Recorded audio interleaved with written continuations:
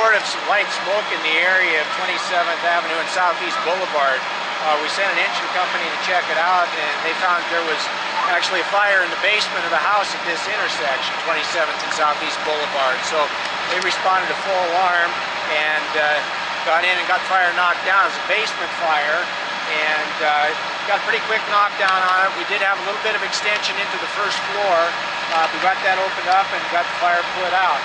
There's smoke damage throughout the house, and there's electrical wiring damage in the basement. Quite a bit of fire and smoke damage in the basement. We have not contacted a homeowner yet. There was nobody home at the time, and the investigator took a look at it, and it's definitely related to a wood stove in the basement.